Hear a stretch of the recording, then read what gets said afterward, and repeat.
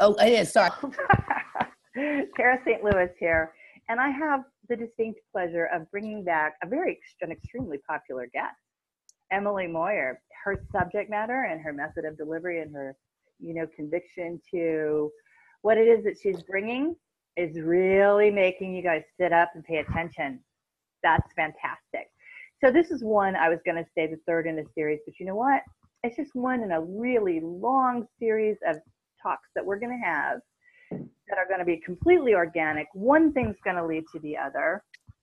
And the main thing right now is that there have been a lot of people asking, because Emily has made it plain that she is on a very special diet that is cleaning out her soul, spirit, body, everything.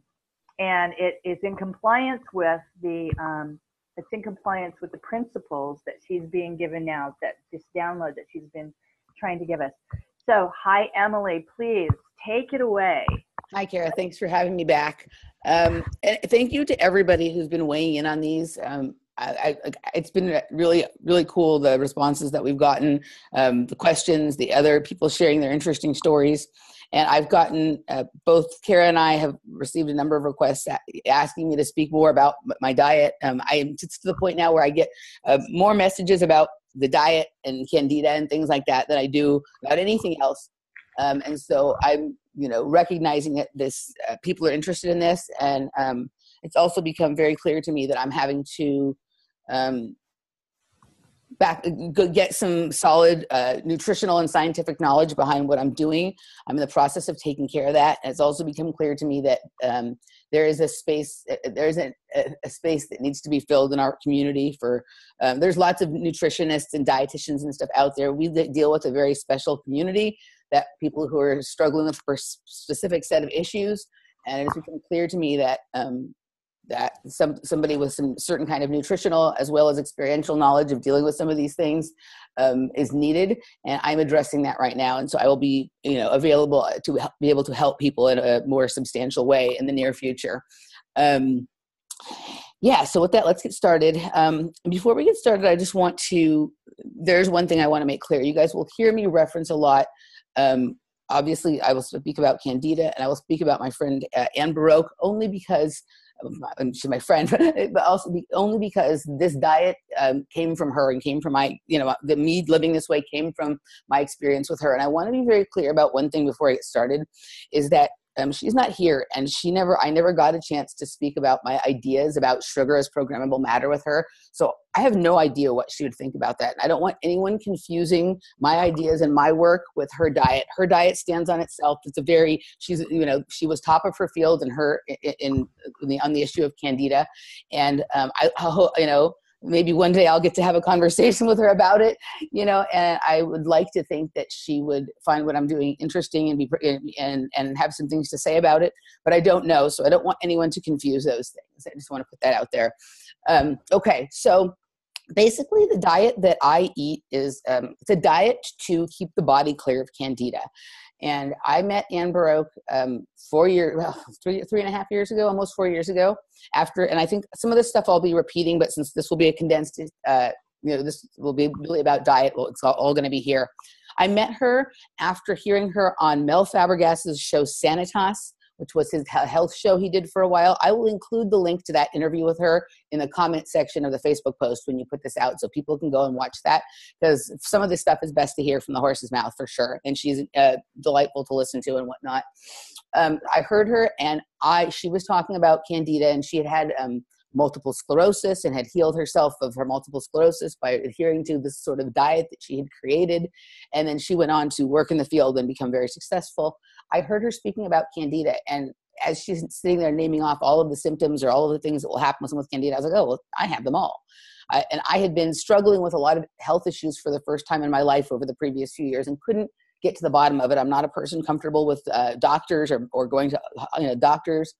And I had tried all sorts of different diets, including many of the diets or similar protocols to the ones people are always sending me questions about. And none of them really worked for me. Some of them would temporarily work, or they would make me feel better, but then ultimately make me feel worse. Others didn't work at all. Some were impossible to keep up with. And I heard her speaking, and I knew instantly that Candida was the issue for me, and that it was going to be a serious life change, and I wasn't quite ready to make it. So I waited a few months before I went and saw her. And then when I was ready, I went, and my life has never been the same since for a variety of reasons.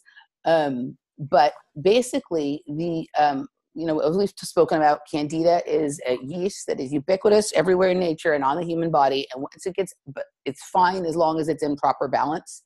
And once it gets out of balance, it begins to sort of take over. And it can become out of balance based on stress, chemotherapy, antibiotics, vaccines, just poor diet and health in general, a variety of issues. And once it's out of balance, it begins to take over. It takes over.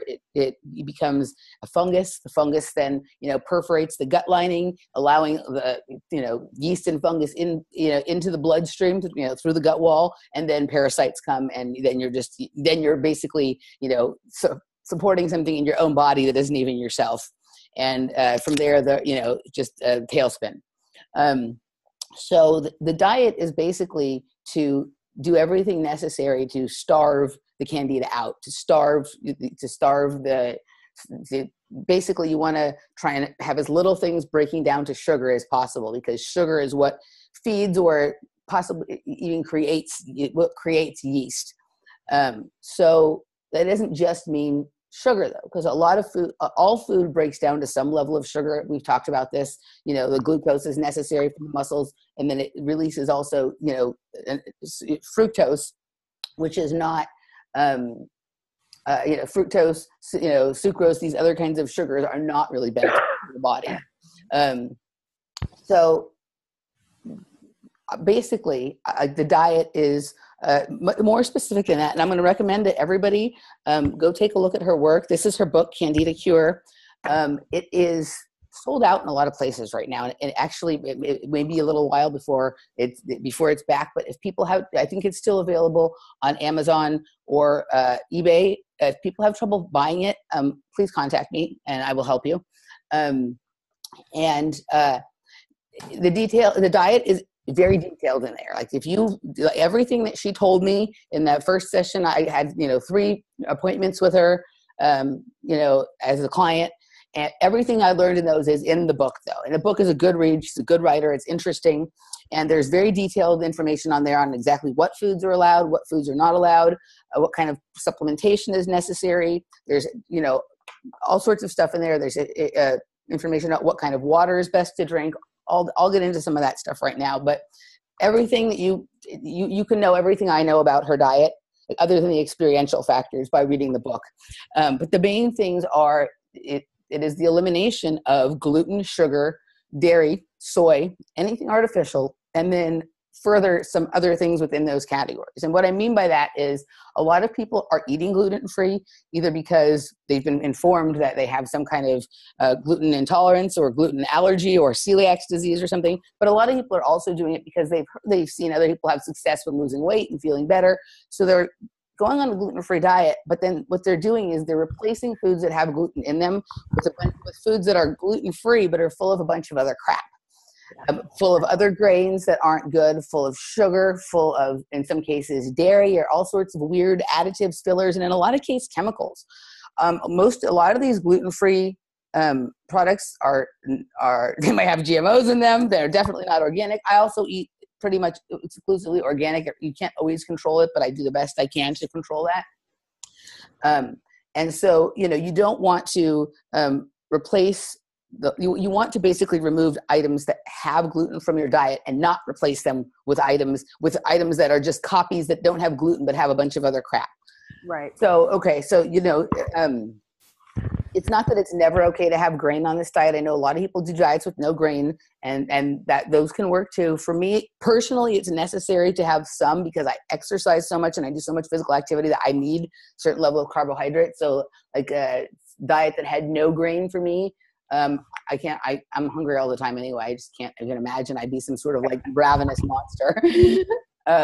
But the gluten, if you're not going to eat a bagel that has gluten, don't go buy the gluten-free bagels at the market. Just don't do it. There's a very few products on the market that that are still clean, that are gluten-free. People can contact me. And one of the things I'm working on is making a list of foods that are like fun and satisfying and replace kinds of foods like that, but that are clean and kind of go by all of the rules of the diet. That will be popular. That will be popular. That will be popular. Yeah. Anne also has a cookbook. I'm in a situation right now that I don't have hardly any time to cook, but she does have a great cookbook that has a lot of stuff in there too. It's called the Candida Cure Cookbook. So that's the issue with the gluten there. It is okay to have, like, I eat like a brown rice pasta once or twice a week. I have a little bit of quinoa or some teff here and there, but I don't go eating a bunch of other gluten, carbohydrates and grains as a replacement. Okay, so then on to the sugar, which we've talked the most about already. So there is no sugar on this diet. And no sugar doesn't just mean sugar. It means not honey. It means not coconut sugar, not maple sugar, none of those things. The things that the only sweeteners that she allows on the diet are stevia and small amounts of xylitol. And I'm going to speak a little about xylitol right here, because this is one that I myself and a number of people I know have some of the most issues with. It's the easiest one to fall into eating too much of it, because they make all of these delicious xylitol candies. Yeah. And so what ends up happening is you end up eating a lot of them, because they're, and I think that when we're talking about sugars, programmable matter, we're not just, we're also dealing with this addiction to sweet. That is part of it. There is some sort of like sovereignty stealing entity that exists in things that taste sweet that make us addicted to them. And so we need to start dealing with that as well. And it isn't, not that we can never have anything sweet. If we're trying to not have sugar, we can't just replace it with a bunch of other sweet stuff, right? And xylitol, one of the things I just discovered about xylitol, actually I discovered it here. I was having, I was eating all these xylitol candies and I was having a particular issue. And I intuitively knew it was the xylitol, but I didn't want to accept it. I even think the xylitol could be some kind of programmable matter, because when I eat too much xylitol, I also have some crazy dreams. Okay. But and I'll get back to crazy dreams in a second, because that is related to something that happened with the last show that we did. But what I came to discover, I was having some stomach issues. A lot of people have some stomach issues from xylitol immediately. That wasn't what I was having. But I came to find out that xylitol, because it's a sugar alcohol, which I knew, there's a bunch of other ones. There's like erythritol, maltol, a bunch of these sugar alcohols, which aren't sugar and aren't alcohol, but they have some properties of either one. They don't necessarily have a sugar count on them though, so they're acceptable to eat for people who are diabetic or trying to avoid sugar. But what they'll do, if you eat too many of them over time, it begins to ferment in your intestines. So I know that I'm supposed to be avoiding fermentation, and so I just discovered this. So be careful of xylitol. So at this point, I'm not eating xylitol either. So the only sweetener I'm eating is stevia, which has its own set of problems, but not a set that are of concern for me right now. I don't recommend anybody who's trying to get pregnant or anything like that to eat xylitol. And stevia. There is a lot of other information out there about that. But for me right now, that's the only sweetener that I'm like allowing myself to use. Okay. So, all the other fun sugars like coconut sugar, maple sugar, honey, Sugar. Right, okay. And her program is a 90-day program, but that doesn't mean that after the 90 days you just go back to eating the way you did before. She has a maintenance section in here, and I'll address that a little bit more in a moment, but it's not like you're never going to get to have sugar again. That's not what I'm saying. Okay, so then the dairy, and we know that dairy is your favorite one, and also don't be eating any dairy while you have a cold or allergies, honey. Right? That's the worst of that. The dairy for me was actually the easiest to give up, and the one I struggle with the least, which I didn't expect. Like I thought I loved cheese. I used to love me some Humboldt Fog. All of you in Northern California who are going to meet shortly, you guys know what I'm talking about. I love cheese. I didn't think it was possible for me to have a burger without cheese on it. I like ice cream. And I like coffee with heavy cream in it and whatever. But that one was actually pretty easy for me to give up. And I noticed that was the one that immediately I stopped having. I had been having allergy problems. I had never had allergy problems in my life before. And then in like the last 4 or 5 years before I went on the diet, I had sinus infections all the time, colds all the time. And as soon as I stopped eating the dairy, in 4 years, I've had one small cold, and it was after like a very difficult traveling situation where I was like, it was just a difficult traveling situation. I had a cold for a couple of days, but yeah, there's nothing like not having to deal with the congestion and the dairy for me. So that made the dairy part easy. The dairy also, it breaks down to sugar. It does some funny things. I'm not even sure why it is that humans would think that eating the milk of another animal. How we got there? How the hell did we get there? I know, right? Yeah, I mean, well, Emily, this visual that you gave us the very first time we got together of you waking up with candy in your hair. Yeah. For me, it would be melted mozzarella. Melted. I don't know. For me, I like the burrata mozzarella and the buffalo mozzarella, that kind of stuff. But yeah, no, I used to, sugar wasn't the only thing I consumed in my bed, right? At a certain point I was like, when I was very not feeling well, I was still feeling well enough to eat. And I would have all sorts of, I drank a lot. I was never an alcoholic or anything like that, but I'm a cocktail mixologist. I like making cocktails.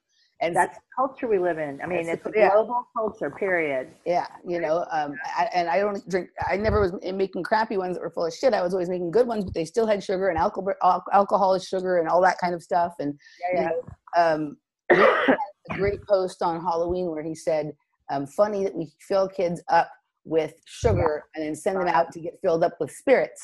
Sugar is programmable matter. He hashtagged that. That's interesting. And then it brought me back to the whole thing. Oh, that's interesting. If you look at, they call alcohol spirits, right? Mm-hmm. And, it breaks down to sugar in the body, but also with the level of cocktail mixology going on cocktail mixology is an old art. It's not a new thing. It's been reborn, but it used to be that, people would go to the bar and the barkeep, they called them barkeeps, would make a concoction to help them with the things that were ailing them. And they used a lot of really cool stuff, really cool botanicals and tinctures and stuff, but there was also this sugar. And in my head, when I think about this and you think about spirits, I'm thinking about the entities we talk about that are the parasitic consciousness that are latching onto the sugar as it breaks down in our body. And that's the way in. So, okay. So that we've talked about the gluten, sugar and milk and gluten. And the dairy, okay? And the next thing is soy. Soy is an evil, demonic crop from hell. It is. There is no such thing as a naturally occurring soy. It was like the first GMO thing. It's different than the GMOs that they make from Monsanto. Like, yes, you can get organic soy, which is better to get if you're going to eat it. But the whole thing with soy is just a nightmare anyway. It has a lot of estrogen in it. It creates, problems for men. A lot of foods are filled with soy products, and it's part of this whole feminization of men and over estrogen for women, and it's just bad. Don't eat soybean oil. Don't eat. Every once in a while, if I go to like a Japanese or a Korean restaurant, I might take a little tofu in my soup. Which anything is okay to do on a very rare occasion. In fact, sometimes I actually think it's healthy to challenge your body with something it's not used to receiving. And just like it's good to get a little cold sometimes to build your immune system and whatever. But soy is just like a demonic little food that is not good. And certainly people eating that as a replacement for protein and meats and things like that, bad idea. Yeah, that's really where it comes in. I never ate soy until I decided I didn't want to eat meat anymore. Yeah, and in my house, that's the big war right now. Neither one of us eat meat, but my husband really needs something. He needs something that. I'll address the vegetarianism. I'll address the vegetarianism in just a minute. I went through only one phase in my life where I was eating a lot of soy, and it was like the weirdest thing. It made me look like I was pregnant, which immediately led me to know why it is that there's all these estrogen. I mean, I'm a little person, and it was like weird. Like my stomach was just sticking. It was bizarre. The soy is not good. And the next part I'll address is the artificial. You don't want, if we're real, we don't want to eat things that are artificial, and particularly artificial sweeteners like Splenda and aspartame and things like that. Guys, Splenda is made from the E. coli of fly poop by Donald Rumsfeld. Go look it up. This is part of warfare on your body. It is also addictive. All those artificial sweeteners are designed to force the brain to want more and more and more and more and more. Diet Coke is, if you have got to drink soda that has real sugar in it or whatever, as opposed to any artificial sweeteners. Diet Coke is worse for you than drinking a Mexican Coke. Go get a regular Mexican Coke that has real sugar in it, and that's better for you than the Diet Coke. and it's more satisfying as well. But it's not going to feed the addiction if you already have it, because it's a different substance. Right, right. So next, I want to address the vegetarianism. I was a vegetarian for 15 years and a vegan for 1 year. So I understand I understand the desire for that. I understand the moral issues. I'm still at, there's not a day that I don't think about the moral implications of eating meat. But I had gotten, I was a vegetarian from about 1988 or 89 till about 2002 or 3, something like that. And I was a vegan for 1 year in there. And over the course of those years, I managed to destroy my gymnastics career with that. Not destroy it, but weaken it and limit it. And I also just didn't, for a person you guys see here who has so much energy and is, and whatever. So I didn't feel that way. I always felt tired. I felt cold. I felt, I just didn't feel good. And, but I was very committed to this not eating meat thing. I'd had like a weird experience with the recognition of that the meal I had just eaten at one point had come from a field of cows that were just outside the hotel we were staying at. It bothered me, and I went on this thing for a number of years. And I still struggle with that. But I woke up one morning in about 2003 with the taste of blood in my mouth. And I went and looked up on the internet what that meant. And it meant that you were severely iron deficient. Like it literally tasted like copper, like I had pennies in my mouth or something, like copper or iron. And so like literally I went and ate steak that day, and like my body sucked it up I can't tell you, like immediately started to feel better. And I've heard of other people who had that same response and others who feel differently about it. But for years after that, I felt better eating meat, but I still was not optimal health. And whatever benefits may have come in the beginning from being a vegetarian were very small compared to the benefits that came to me from eliminating gluten, sugar, dairy, the things we've talked about here. So for me, those eliminations are more important. And if I then go and try and eliminate meat on top of that, then I'm left with very little to eat. And I'm going to be honest, this diet is a lot harder to do if you're a vegetarian. Not that it never happens. I know that even Anne went through a period where she was eating vegetarian. But vegetarianism is a little bit easier to deal with in the maintenance portion. For the first 90 days, if you can bring yourself to eat some fish or eat some chicken or certainly if you're a vegan, to start eating some eggs and whatever, it's going to make it a lot easier. And I think in a perfect world, or a world where humans were really completely in charge of their own destiny and their own will and all of that kind of stuff, then we might not need to consume meat. We are in a situation of day-to-day spiritual warfare, and this is part of that. And I don't we spend most of our day having to expend our energy doing things that we don't want to do to pay the bills. And so when it comes to the things that we actually care about and are important to our development as individuals and as a group of species together, sometimes we have very little energy left for that. And at this phase, I feel like the protein is important to that. For me, also, it's important. I'm a little bit of a different case. I exercise a lot, and everything I do is very physical, and I bring maximum energy to everything I do. The way that I do this diet is a little different than the way most people would do it. I consume more protein and more fat than the diet prescribes, but that was agreed upon when I was on the diet, that was something that was kind of necessary for me. Yeah.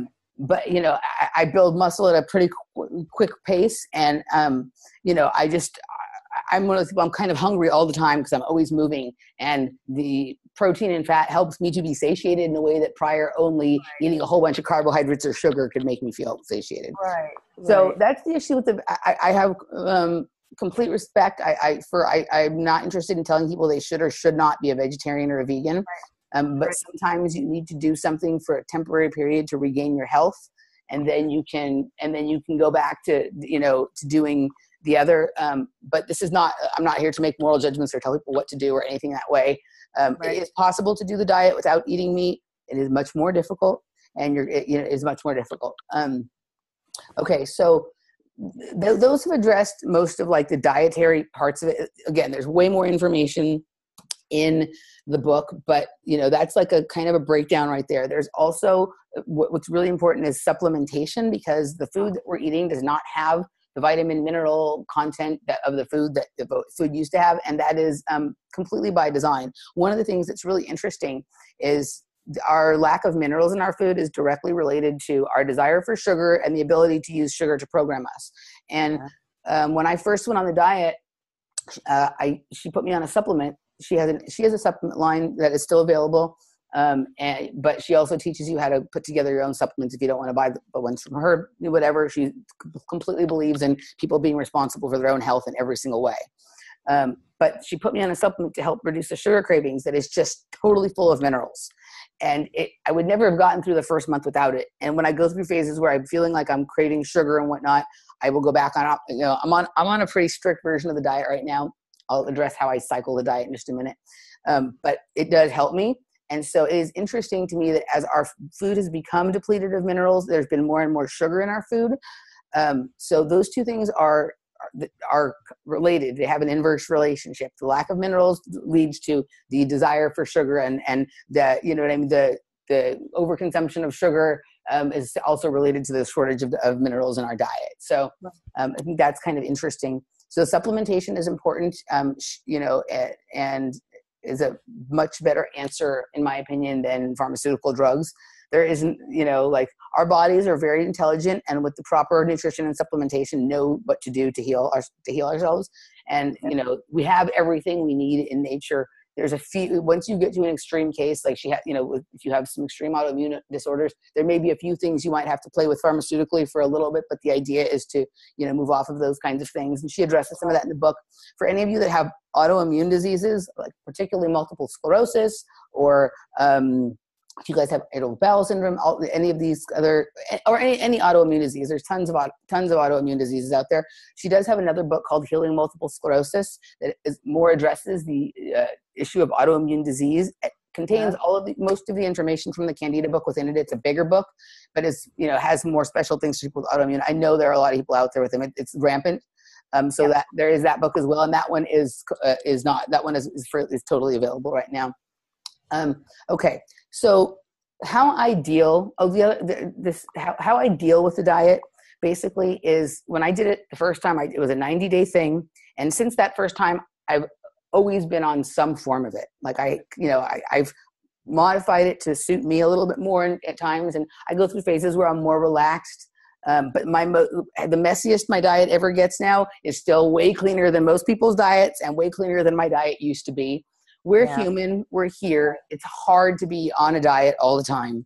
I'm not perfect. That wouldn't even be part of being perfect. There's no such thing. I like fancy food. I'm not going to lie. I like to eat in fancy restaurants. I like to have some cocktails.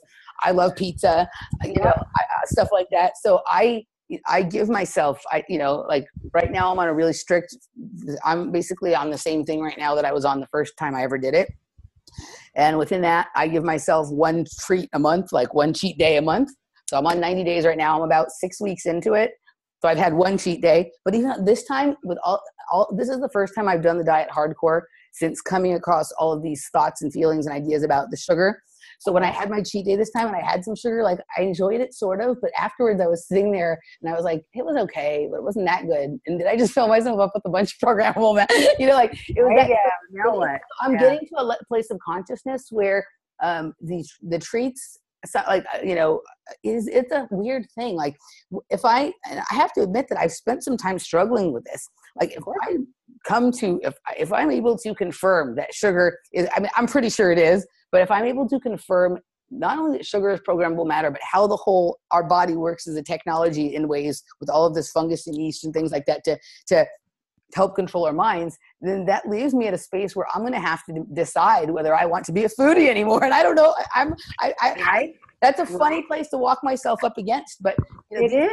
When you get, this, but it also tells me that we're actually really getting somewhere. When we get to the point where we have to make really difficult decisions, then we're there. And Yeah. it's, that's why it's so important that we have this conversation. And it isn't just about me having the conversation or me and you having it. I love hearing from all you guys. People have gotten to me with some really interesting ideas and information that will be addressed in future chats. And I love that. Like, we're onto something here, even if it is just metaphorically, because that is so much about how we deal with our reality. It's through metaphor and through analogy, even if it's, but I actually think this could be a metaphor that is actually scientific, is actually the truth. Yeah. So, we're here. It's always nice because there are people for whom that science, that's what they need. At least a certain percentage of whatever proof you give to them. It's always better if it can be quantifiable, reproducible, all that sort of stuff. But you're right about this because think about the social programming that is the foodie. Yeah. This culture, this beautiful. See, we're in love with it. I'm in love with it. This beautiful Julia Child. Oh my God, I love watching the chef shows, and all that stuff became love to us. It became love to us. Mm-hmm.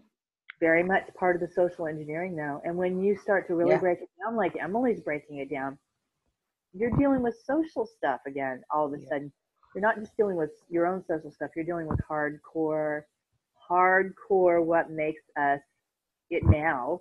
I don't know about 200 years ago. God only knows. How do we know?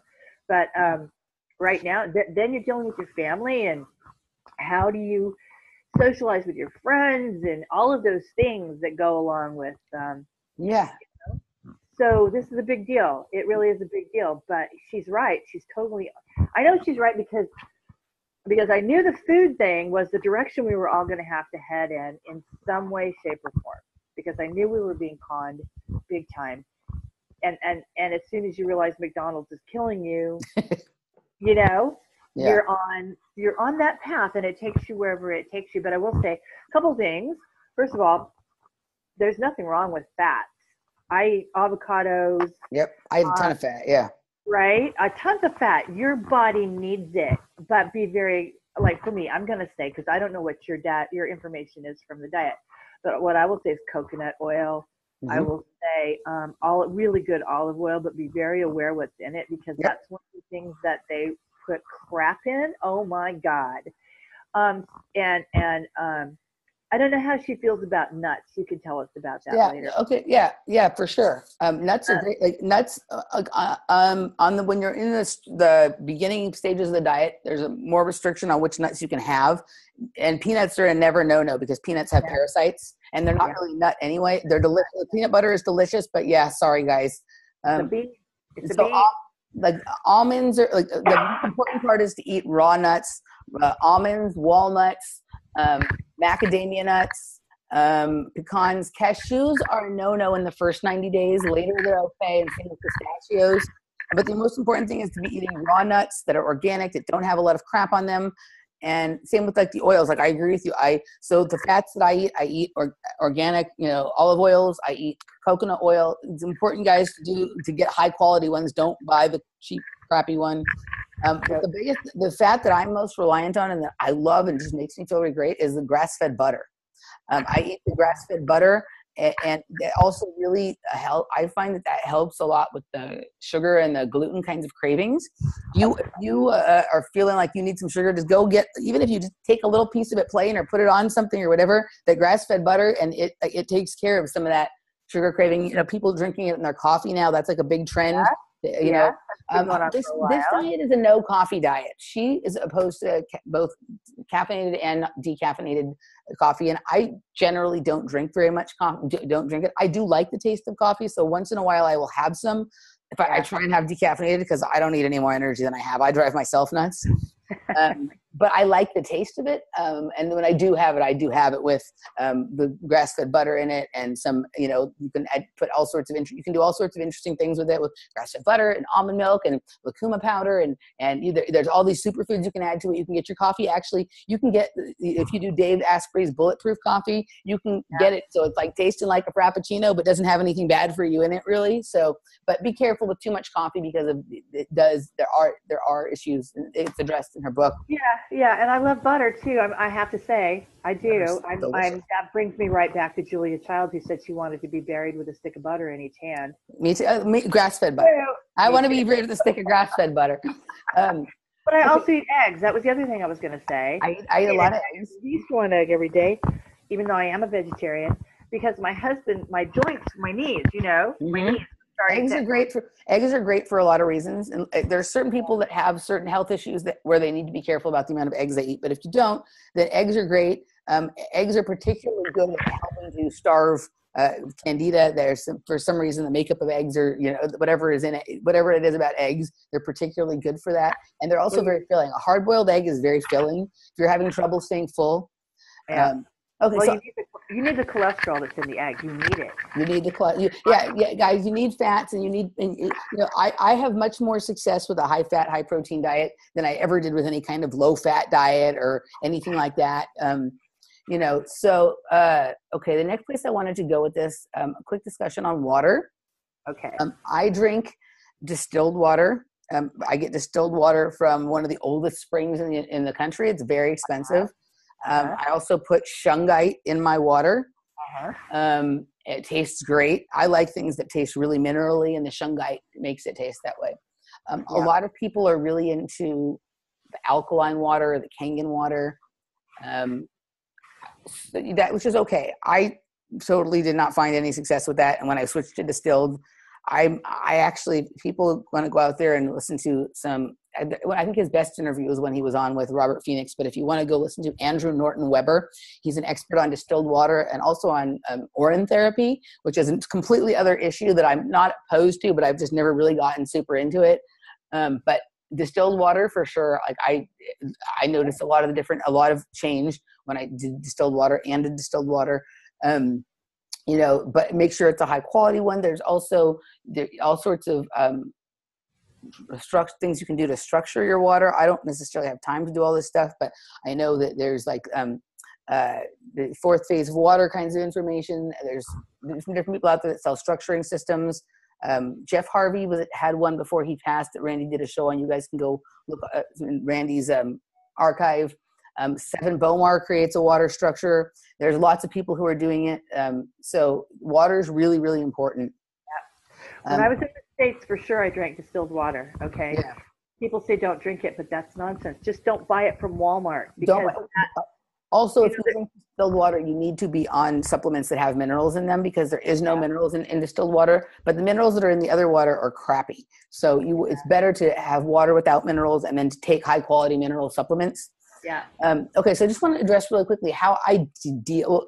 There's a few more things I want to address, but how I deal with the diet, like I said, I kind of cycle it.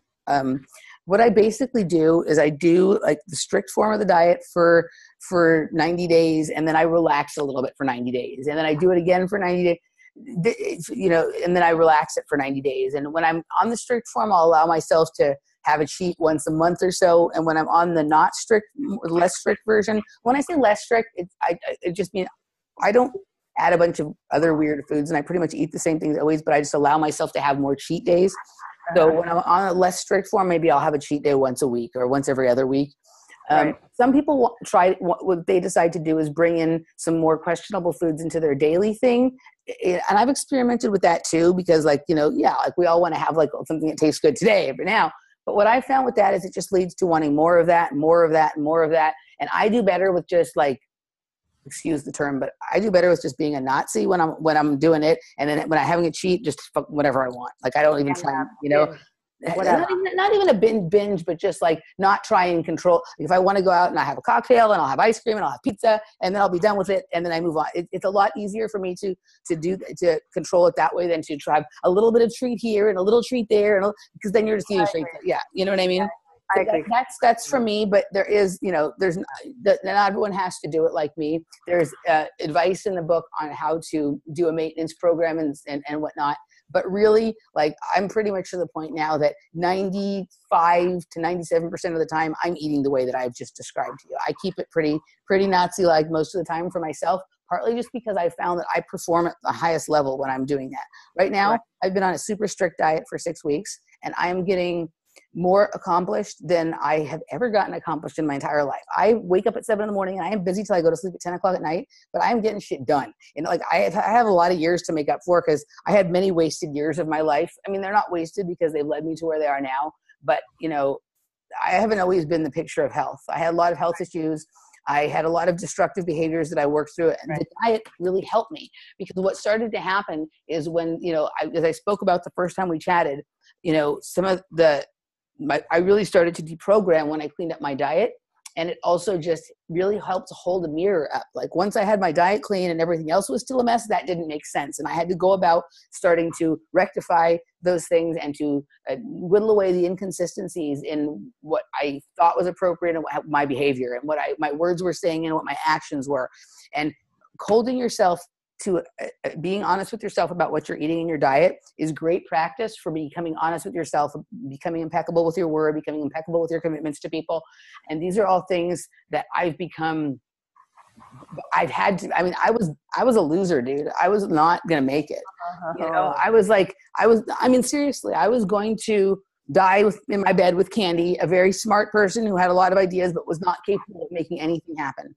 I knew most of the things then that I know now. I had been doing research for many years, but it was just eating me alive. This is the information that we all deal with who've just chosen to be on this path is not easy to deal with. It is traumatizing.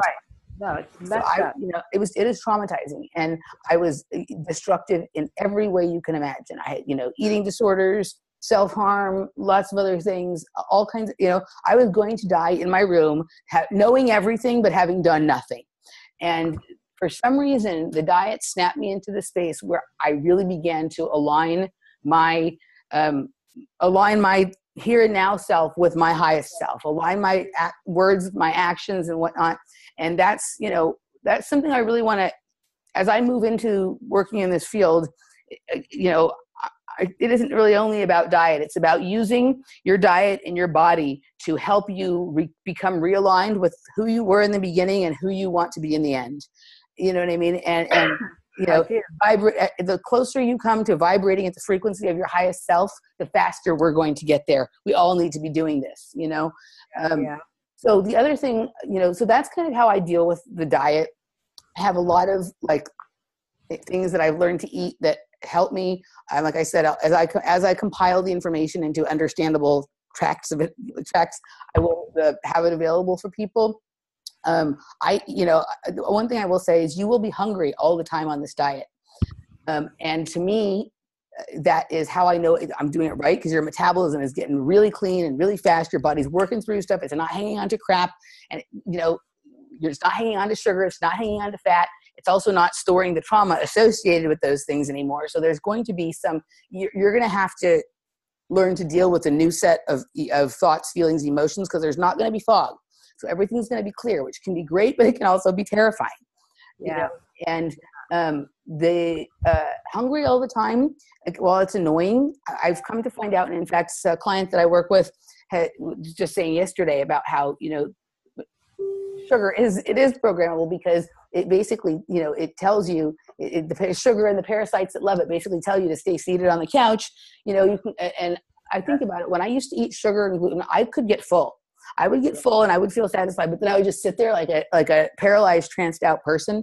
You know what I mean? And now, while I feel kind of hungry all the time, it's part of that sort of keeps me in motion, keeps me moving. I get, you know, like I'm able to get a lot of things done, and I don't have that paralysis that I used to have. I don't have that. You know, I remember like I could sit in my bed having eaten, you know, some big glutinous meal and a bunch of candy, and I would sit there like a person who just had a heroin fix. You know what I mean? So the sign, when you're feeling hungry all the time, in some ways that's a sign that this is working. And there are tricks, you know, you can do to make yourself feel satiated and full. At least for me, it's hard. I'm just always eating, and it's a constant cycle.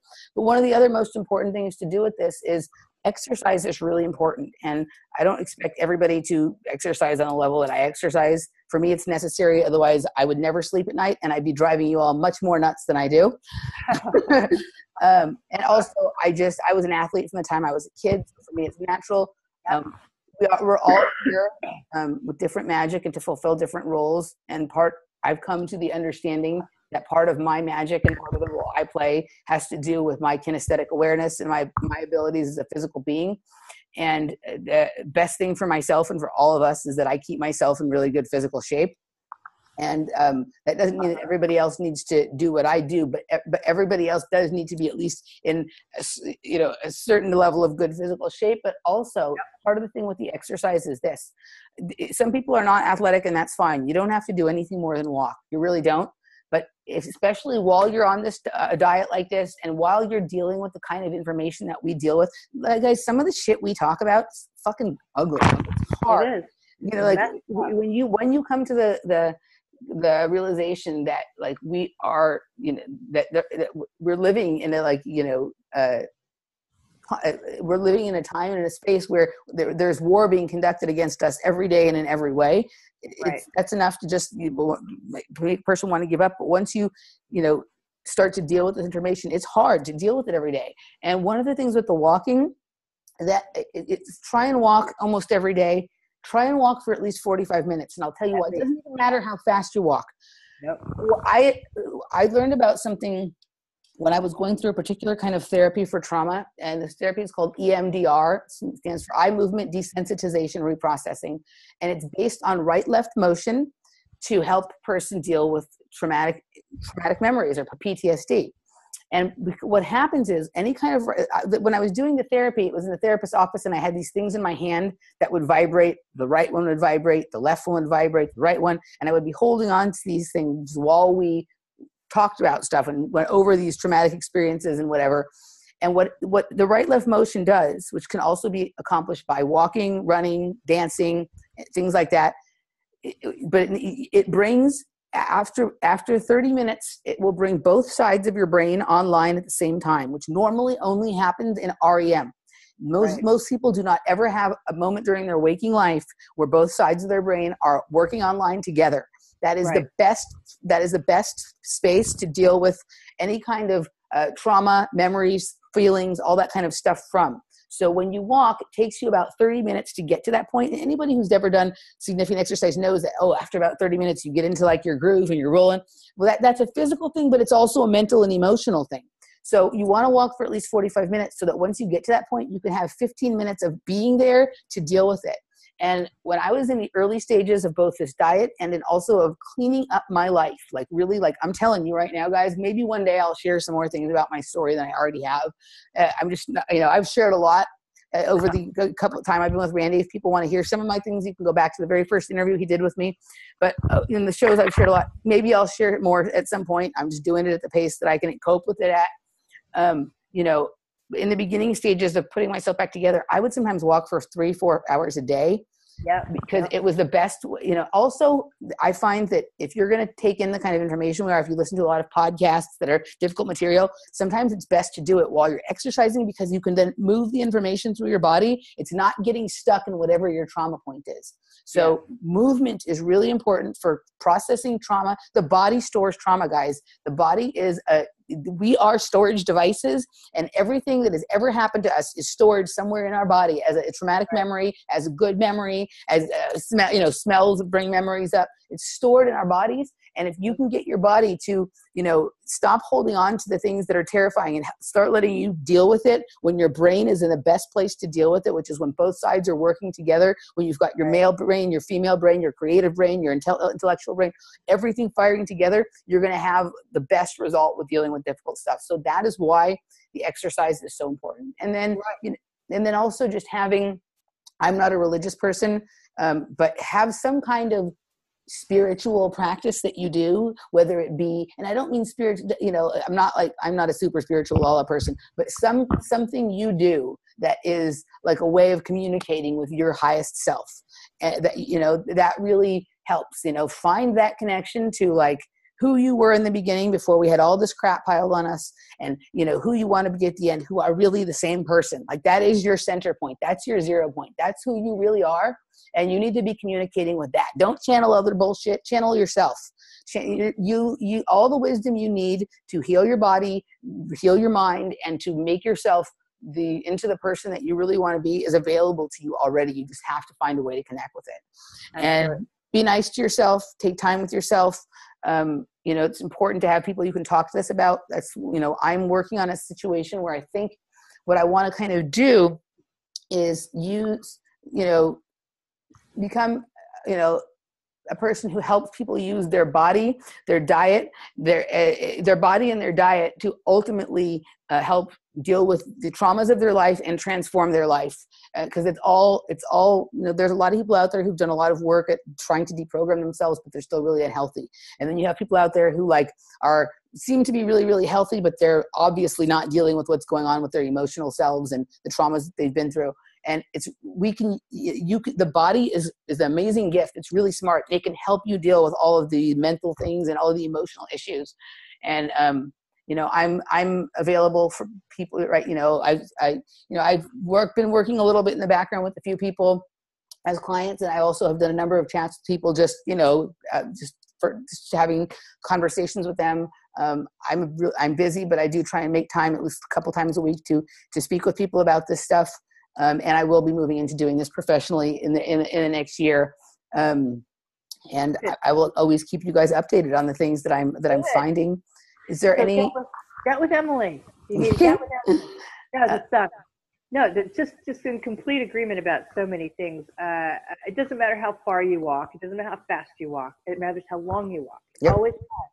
And I'm gonna sneeze, and you're just gonna have to live with it because I have a cold. Make it a good one. Make it a big one. Make it a really good one. Okay, no, it went away. Damn, I know. You promised. Anyway, I'll have no doubt that I'll be sneezing at some point, over my career here. The other thing I was going to say though, Em, was you talked about not, those periods of your time of your life, which sounds like it was a good chunk, where you had all the data, you had everything except the will to start, the will to enact. Yeah. These are the eternal parasites that we feed. Yep. This garbage, sugar particularly, anything fermented, right? That we really can't see them. We're just now starting to learn how to recognize that they're there below, in a dimension that is below our common knowledge, that it exists within us. And they're the ones who have a hold of our will. Yep. They have a hold of our will. Therefore, if you do the sorts of things that Emily is detailing in depth, you starve them out as well. Yep. Yeah. Yeah. For sure. I'm just going to read, and I hope she doesn't mind. I'm not going to say who it is, but I'm going to read the message I just got from a client last night that I've been working with, and that has found some of the things we've been talking with to be helpful. And this is what she said. She said she's realized that there is a correlation between sugar, gluten, and inertia. It is like the parasites talk in your ear and tell you not to bother moving, and also the state of crash after the sugar. It is like your body also becomes addicted to that, not only to the sugar, but to the inertia as well. And she said, one more thing. She said, the next comes the part where the emotional part of feeling like shit about yourself after you have, sat around in inertia, and the downward spiral continues from there. And that she identified exactly what the issue is. And the parasites want to, they want to consume the sugar that you've consumed and then make you, and then have you sit still because you have no energy left after they've, eaten, sugar isn't real good energy, but it does provide the zoom. They take that and they leave you sitting there on the couch like shit about yourself. And you're like, I guess I'll go have some more sugar. And it's just, an endless loop. I had an interesting other thought about when you just brought up the fermentation. Yeah. There's a lot of people who don't like the idea of not eating the fermented foods. I didn't either. Trust me, I'm Jewish. I like pickles. I love going to a Korean restaurant and having kimchi. I used to like kombucha. I don't eat it anymore. I feel so much better. Every once in a while, I'll let myself have a little kimchi if I'm at a Korean restaurant. That's it. But think about this. The fermentation in the body, it's like pickling yourself. Like when you're dead, they embalm you, which is kind of like pickling you. So like the fermentation in your body when you're alive is like being like you're beginning the pickling process, or right? And alcohol is similar to that too. Like you're basically pickling your liver and your organs and whatever. But yeah, I just felt like, okay, we're turning ourselves into pickles from the inside.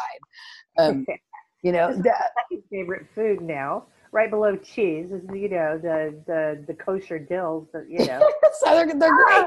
It's so good. But it's interesting also that the pickles are related to like people associate them with being Jewish and Jewish Passover dinners and stuff like that. So interesting that the pickling, and there's always wine at these things, and the pickling is always related to the other mind control, which is religion, you know, right. which we also spoke about some with in a program with Rockastaldo I was telling you about. But yeah, a couple before we go, there's a couple things also. Cara asked me to mention this, that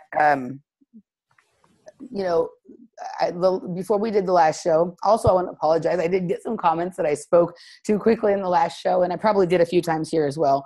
I felt very fidgety and stuttery in the last one.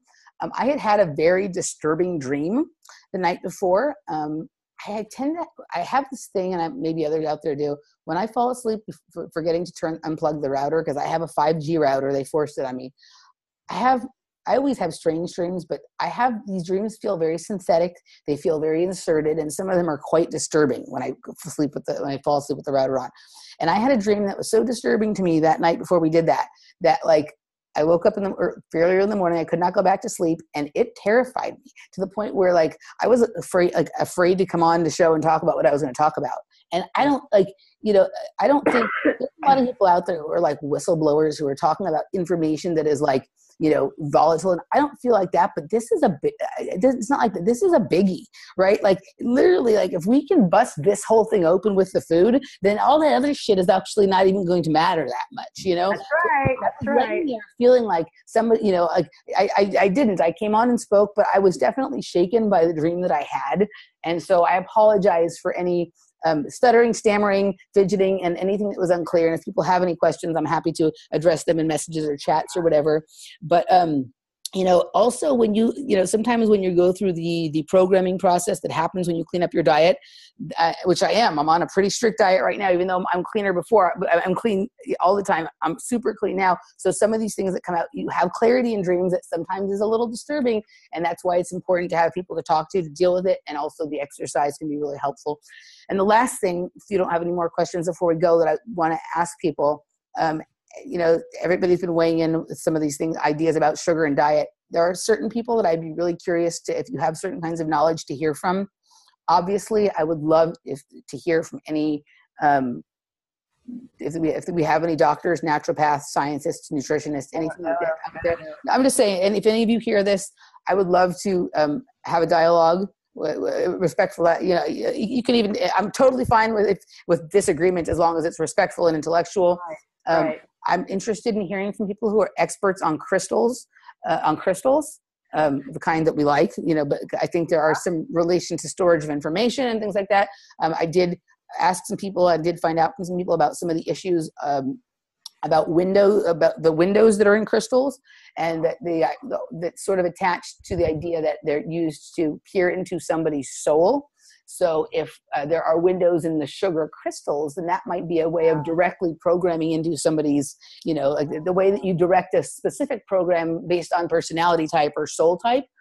So that was interesting to me. I need to do way more looking into that. I haven't had the time. So I'm interested in hearing from people who are experts on crystals, both from the metaphysical standpoint and also the idea of crystals being used to store information or in technology. I'm interested in hearing from people who have knowledge of references to food in the Bible. There's a lot of them, and I think the more and more I think about this, I really think that the Bible is a code for about care for your body, care for your DNA, and your diet.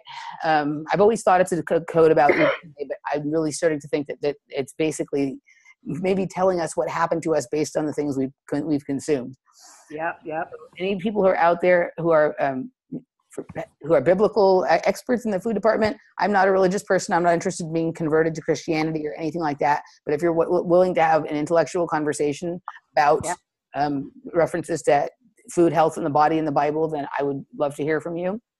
So that's 3 more shows.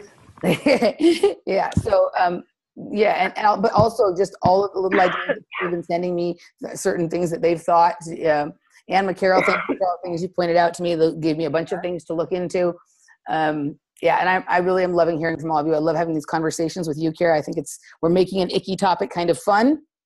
Well, yeah. And by the way, this you just whizzed right by this windows in crystalline windows and looking into the soul, which the soul as a whole thing. Yeah. Whole thing, not just in terms of controlling, Mm-hmm. us at a deep level, but if there's also this whole thing about moving souls around from one place to another, Yeah. and you know what I mean? Yeah. So, which is not a topic I like. That's one of those things that pissed me off so much for a long time that I refused to entertain it. Yeah. I'm not even sure I entertain it now. But it's like that idea made me angry, that idea that could happen, until I realized that our soul is not our highest self. Yeah. There's something way up here. So one of the things that Randy and I have spoken about for a long time is this idea that, maybe for everybody, but certainly for people who were original souls on earth, or we talk about the 144,000 from the Bible really being about the original group of souls that were here. But so for people who are original souls, or people with certain family genetics, bloodlines, or people who've been part of projects, that we definitely believe that the way that they're doing this is they've been tracking our soul frequency, our frequencies, which is related to our spirit and our soul and our spark and all that kind of stuff. But they've been tracking us through incarnations. And so they're basically able to sort of know when one of us is coming in and create the body and the life to capture this it's a different way.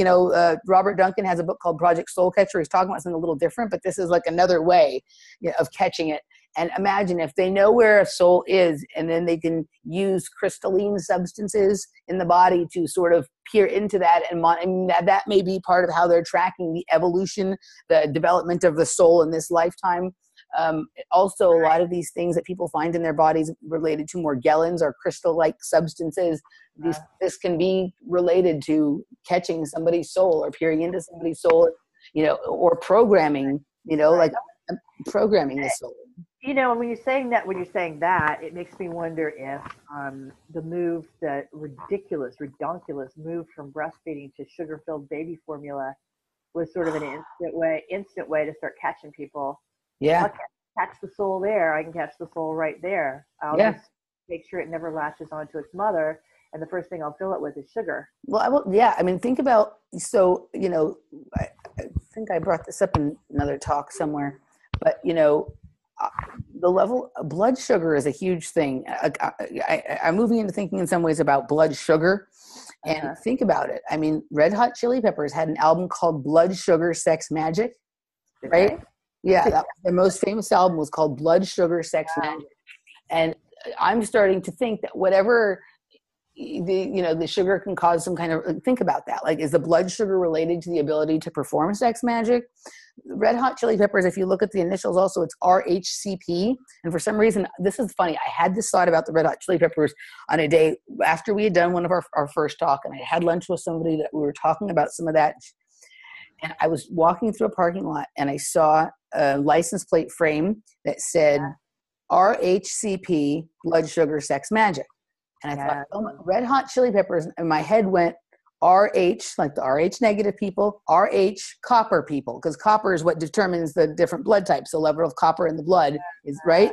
And they always talk about the blue bloods as having a lot of copper in them, and that's why they're blood. So I was looking at that, and I went, RH copper people, blood sugar sex magic. Those are the people, you know what I mean? Like, there's so many codes passed along to us through there. But yeah, I wonder, think about it. Like, a lot of people I've spoken to who've been part of projects, like, they have memories of consuming, either, before or after tasks, like a lot of, garbage food, sugar, fast food, things like that. And, having done icky kinds of things, or been involved in icky kinds of stuff. Is there a relationship? Like, is there some relationship between the level of sugar in the blood and these kind of, satanic and sexual rituals? The ability to use certain energy from the bodies to perform certain kinds of magic. I don't know. I'm not saying I know, but these are just some of the things that I think about. Also, what is diabetes? Like, what is that exactly? I mean, we all know what it is, but there's but what actually is it? Yeah. What actually is it? And like there's and type 1 and type 2 are not exactly the same thing. Right. Like it's and then the people who are diabetic, what is the deal with the insulin? What is it doing? You know what I mean? Like, what is the whole, like, these are the areas that this is part of why I would like to hear from from, you know, some people with some more, you know, medical or sort of scientific and nutritional knowledge. But what exactly is this? And why is, you know, we have sugar in everything now, at the same time we have the diabetes exploding, right? Like so many people are diabetic now, right? And there's so like, you know, and these are people who at this point now, if they don't have their insulin, they will die. Like, what is this? And is this related to some of it as well? Like, is this, are these people whose bodies are rejecting the program that sugar is, or are these people whose bodies are completely have been completely received the program and now, you know, they're done and so no more sugar? I don't know. I mean, I'm just supposing. Yeah. Or maybe are they people whose bodies just simply cannot fight off the sugar anymore, and they could be, because your sugar level it skyrockets when you're diabetic and once you're old. So I don't know. They've lost their defense system against sugar has collapsed. Yeah. Their defense against sugar has collapsed. Supposedly, that's have you looked at like sometimes the skin of someone who's diabetic, and it like looks not like real skin. It looks more like fabric sometimes, and it's like very strange texture. And our skin is both it's our biggest organ. It's our best line of defense, but it's also it's a biological technology that they would love to turn into a different kind of technology. Like, I feel like a lot of the stuff that goes on with like Morgellons and some of this other thing, I call it like a skin suit technology kind of thing. They want to turn our skin into like you know, some sort of thing that can just be, you know, programmed through frequencies. It doesn't even have to go into the body. So look at sometimes take a look at the skin of somebody who's diabetic, and it's unusual looking, you know. So these are all things to think about. I love hearing from you guys. Please, please chime in. I tried to talk a little slower this time. I hope it was better. It was brilliant. It was brilliant as always, and we'll probably be back next week. The way that this thing is progressing, it's fantastic. So I'm going to let Emily go, and thank you so much. This is like I have tried to say this as many places as I can say it. This is some of the most original thinking that I'm hearing, period, anywhere right now. You know? And that's what we need. We need to get the hell out of the cul-de-sacs and start doing the original thinking. We're doing the original thinking. We need to start saying the original stuff, right? And you guys, let's all start eating. Let's all start taking care of our bodies and really, like, you know, like we're like, take care of our bodies because we're special. And if there's going to be something happen, it's going to be us who do it. And try different things, and let's share information about this. And like, let's take care of ourselves and take care of each other, and we can move this ship forward finally, you know? Right. Okay. Emily, thank you. I'm going to let you go. All right. Have a good one. All right. Bye.